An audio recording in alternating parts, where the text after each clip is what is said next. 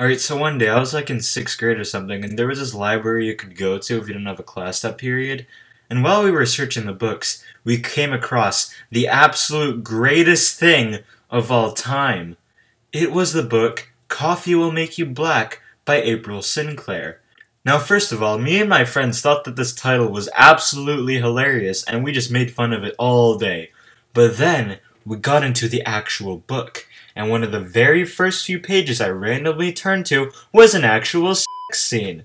And we were in 6th grade, so this became known as the Forbidden Book, but also the greatest book of all time.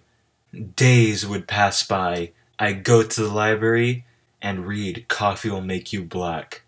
Until one day, my friend reported it to the librarian and was like, blah, blah, blah, I don't think this is very child-friendly. And the librarian was like, oh, okay, I see. And then she took it away. I was absolutely distraught by this news. This book was my life. And to see it taken away from me, I cried. But then the next day it was back in its place, so oh well. Oh, how I reflect on this book. I should have just stole it off the library and never gave it back. It was such a precious book.